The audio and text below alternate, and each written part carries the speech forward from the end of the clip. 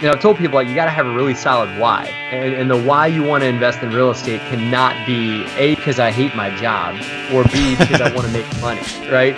If you hate your job, I got some advice. Quit your job and go get another job. Yeah. Because this business is work. It's not something you just go get to sip cocktails on the beach, Just people want to fast forward things, and you have to work it and actually share and get involved. So we went from an 18 unit to a 49 unit, but we were also managing over 100 units of various size, and we were able to really assess what's the recipe, right? So if you can handle a 20 unit or an 18 unit, you probably can handle a 50 unit and 100. I mean, there are different issues that come up, but we kind of felt comfortable and ready and built an investor base.